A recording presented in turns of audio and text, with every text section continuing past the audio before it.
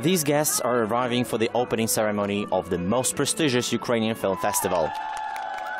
Started in 1970 as a students' competition from one of Kyiv's film schools, in just a few decades it has turned into one of the most influential European film festivals for young talent.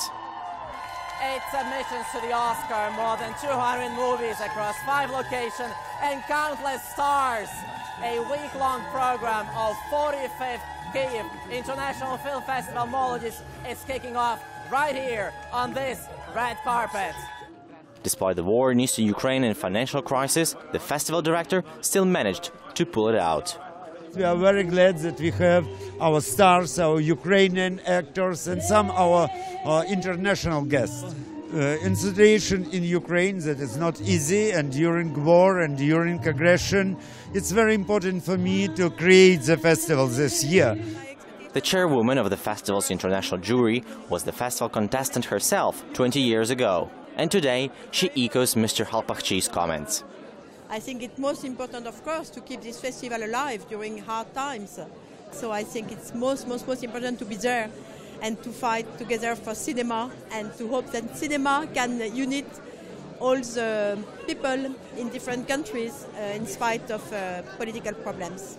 The competition program consists of student films, short films and full feature films divided into national and international competitions, as well as special sections, Molodist for Kids and Sunny Bunny, which features LGBT topic films. For me, this is always a pretty critical point. I do not understand those liberty issue, and when people have problems with just having respect towards the liberty, the freedom of other person.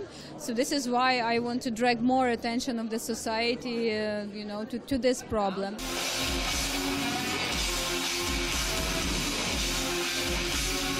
The opening ceremony was attended, among others, by Ukraine's former president Viktor Yushchenko and Culture Minister of Ukraine, Mr. Kyrylenko, who promised more money for the festival next year and recognized award-winning Ukrainian director Myroslav Slaboshpytsky, whose movie, The Tribe, won awards at Cannes, Milan and London film festivals last year. Myroslav says his entire generation grew up on the festival's films.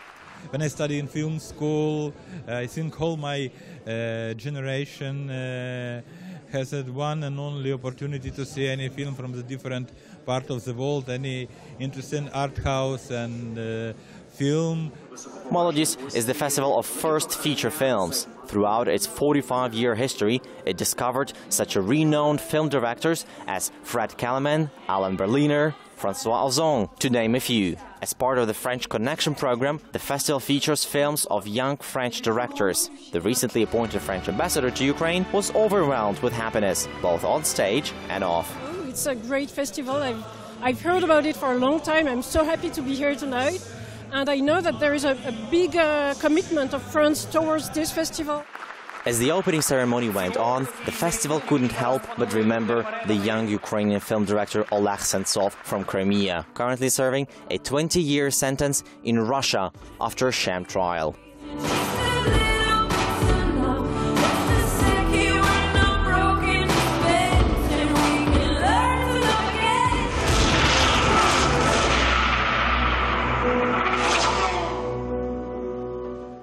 With so many set pages in Ukraine's recent history, this decades-long festival, which discovers young talents, shows the world that Ukraine is more than just a crisis. This is Volodymyr Sulubin, Ivan Pavlovich reporting from Kyiv for Ukraine Today.